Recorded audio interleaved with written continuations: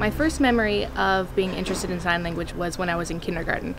There was a deaf kid in our class and I was just so interested. So it was like about my first month here and I was just sitting at the desk and a customer kind of pokes his head around the corner and so I had no idea what was going on. I walk over and he starts pointing everything and he's not talking, so I just asked him, "Do you sign?" And he was like, "Oh, thank God.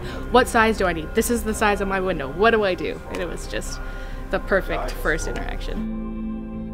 Since the day after that, it has been constant. Like if there's a deaf customer, people page me over the intercom. They're like, Gabby to millwork right now.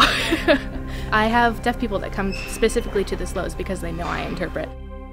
The communication between deaf and hearing people is always very hard, but as soon as you start to sign, that connection just becomes so much deeper because they know that you understand the community, they know that you know what they're going through.